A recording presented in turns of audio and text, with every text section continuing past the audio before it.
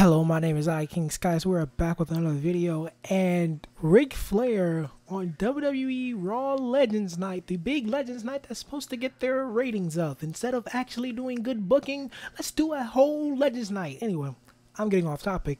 Ric Flair, out of nowhere, just basically turned heel. He didn't turn heel because this is only a one-night thing, but he definitely just cost Charlotte the match. Charlotte was going for a clothesline. She was going for a clothesline off the ropes. Ric Flair then grabbed her leg and then tripped Charlotte. So it's like, bro.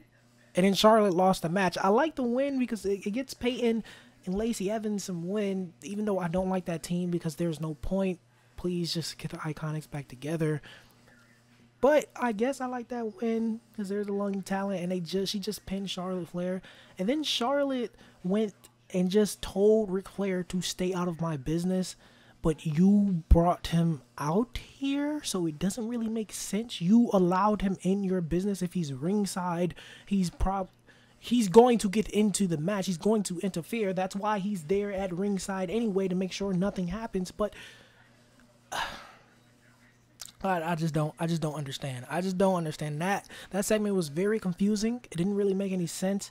And yeah, I'm probably gonna be like Ric Flair turns heel on Charlotte just for views, but obviously she didn't turn heel. Anyway, my name is King Skies. If you like these videos, like and subscribe, and thanks for watching.